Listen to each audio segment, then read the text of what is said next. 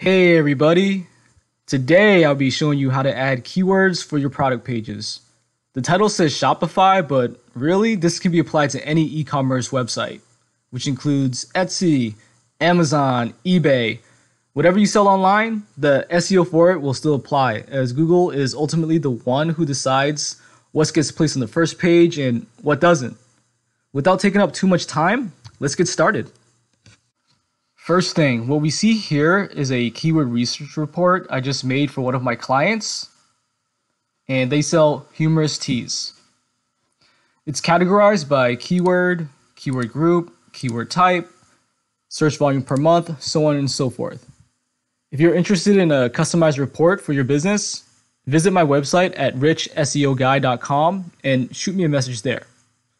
All right, a lot of my clients ask me, hey, I've got a keyword research report, but what's next? How do I input them onto my page? And I go, sure, that makes sense. After all, what's the point of purchasing a car if you can't drive it, right? And going through my list here, you're going to see a combination of keywords. Some are plural, like funny t-shirts, and some are more descriptive, like Uncle Rico meme. In this essay, I will meme, just to give you a couple of examples. And right off the bat, the ones that are plural should be for category pages. And then you have descriptive long tail type of keywords that are going to be great for your product pages. Essentially, we're looking at two functions these keywords would serve. You may want to write this down or take a screenshot. For product pages, what you want to look for are long descriptive keywords someone is typing into Google because the search is transactional. It's specific enough that they're ready to make a purchase. For example, cat meme shirt or Uncle Rico meme. Plus you would add the product keyword, which is shirt. And I'll show you in a little bit how that works. For category pages, look for the plural vague keywords. Generally, the plural vague ones, they're going to be good because this implies the searcher is looking for information and wants to see what's out there. If they type funny t-shirts into Google, your website pops up on the first page, the title and the meta description, it just resonates with them. They're going to click on your website. It's going to take them to your funny t-shirts category page. And if they find a product or a t-shirt that they really, really like, they're going to make a purchase. It's as simple as that. I'll show you a real life example. Going back to my report, the yellow tabs down here are my client's competitors. And let's look at Look Human since they do a pretty good job with their SEO. This is a report of Look Human's top performing keywords. This column here, the position column, it tells us what keywords they're currently positioned for. And another column that I like to pay attention to is the traffic column, which tells us how much traffic they're able to bring in according to the URL column's URL down here. Let's go to one of their pages to show you how they're adding in the keywords. I like this one here. Mess with the honk, you get the bonk. Even though it doesn't say t-shirt or shirt in the keyword phrase itself, but what's amazing is that they're still able to rank number 1. And that keyword itself, yes, it is difficult at 87, but they're getting 893 visitors just from that keyword. How they did it? Let's go. Let's check out their product page. The very first thing I see is the keyword itself in the slug right here. Mess with the honk, you get the bonk. It's pretty fun to say it, to be honest. It's in the title.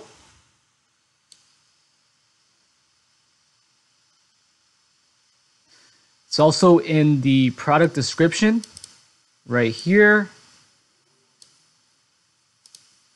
I also it's worth mentioning that these reviews, most likely, someone's mentioned it a few times in the reviews.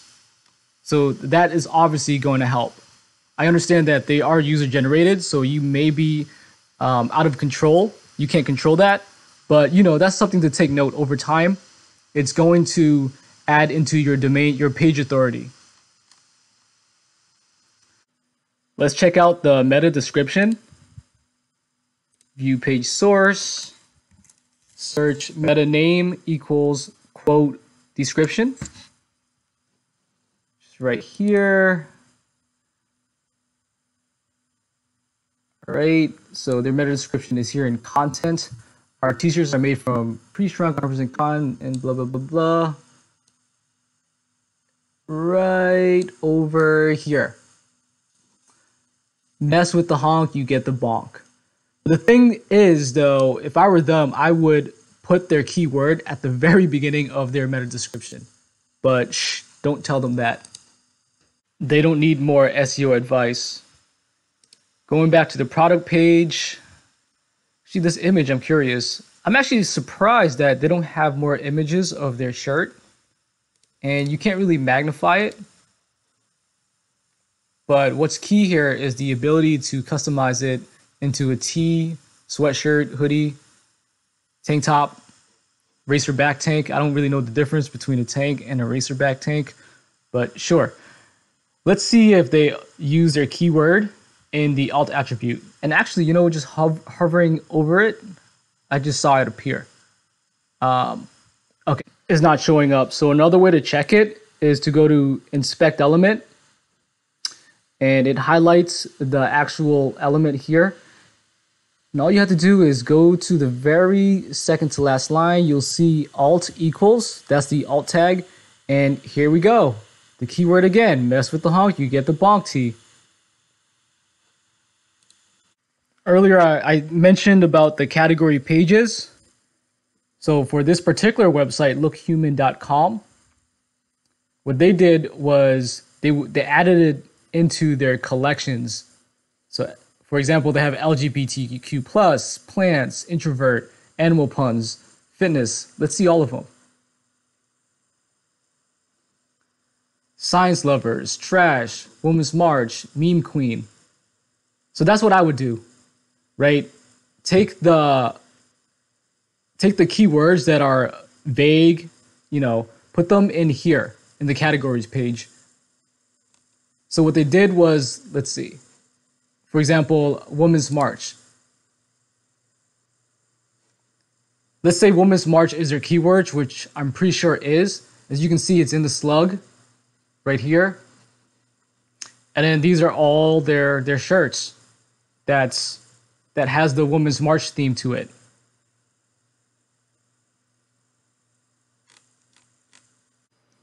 Women's March in the title. Let's see their meta description, view page source, find meta name, the script, it's right here.